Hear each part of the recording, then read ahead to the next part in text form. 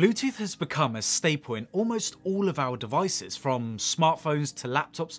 We use them to connect headphones, peripherals, and even lights. However, even though we use this tech every day, we really don't think about how Bluetooth works or why it was created in the first place. However, if you aren't a tech geek, there are a few things that you should know about Bluetooth, including its more popular versions like Bluetooth 5.2 and Bluetooth 5.0.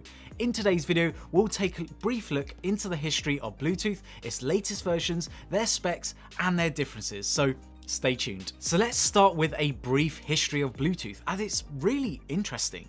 Jaap Hartsten, a communications engineer at Ericsson back in 1993, was tasked with the duty of developing a short-range connection technology for their mobile phones in order to allow and pave the way for the future of mobile computing. And with that, the Bluetooth Special Interest Group, SIG, grew pretty fast. The group started with only 5 companies in total: Ericsson, Intel, Nokia, IBM, and Toshiba, however grew fast with more and more companies joining over the years.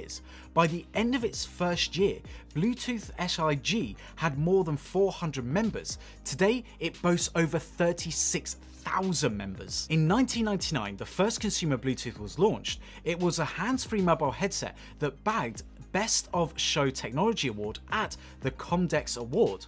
Also, the Bluetooth 1.0 specification officially launched that year, which led to the release of the first Bluetooth-equipped chipsets, mice, wireless PC cards, and mobile phones in 2000. Bluetooth technology has come a long way since it was born 23 years ago.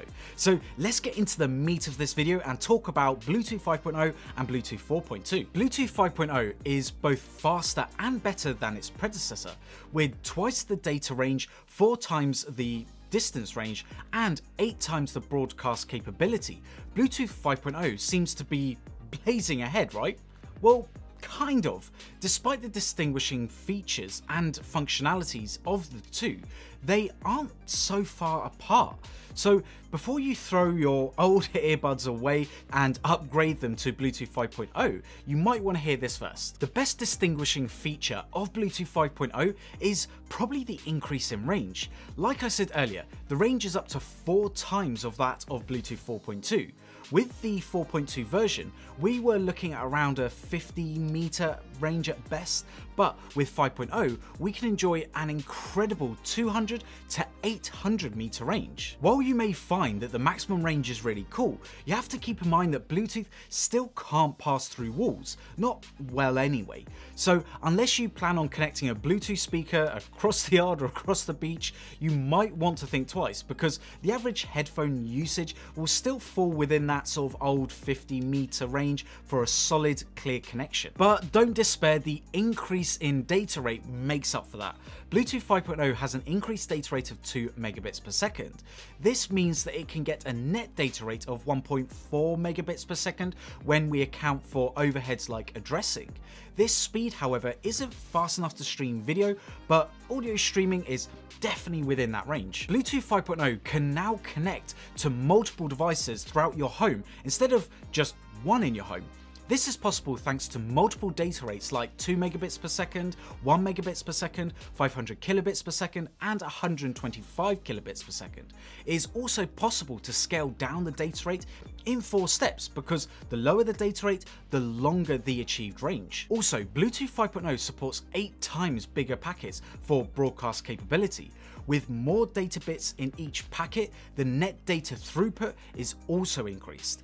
Keep in mind that Bluetooth 5.0 can also transmit around 6 megabits per second, which is roughly twice as fast as Bluetooth 4.2. Before we keep finding out what makes these two different versions, well, different, if you are learning anything from this video, then please let us know by hitting that like button, and also if you're new here, hit that subscribe button and notification bell so you never miss an upload. Anyway, back to the video. When it comes to speed, Bluetooth 5.0 outpaces the Bluetooth 4.2 version with with its 2 megabits per second. This is roughly 2 times the speed of Bluetooth 4.2, which was around 1 megabits per second. This distinguishing feature allows Bluetooth 5.0 to meet the IoT requirement. In case you don't know, many of the Bluetooth 5.0 improvements are intended for the emerging Internet of Things, or IoT, which includes everything from smart cars to smart appliances. Bluetooth 5.0 meets requirements for IoT devices due to its great range and increased speed, whereas on the other hand, Bluetooth 4.2 was unable to meet any of those requirements. Also, Bluetooth 5.0 consumes less power when compared to Bluetooth 4.2. This means that your Bluetooth device can run for much longer, or have devices built with smaller batteries without affecting battery life.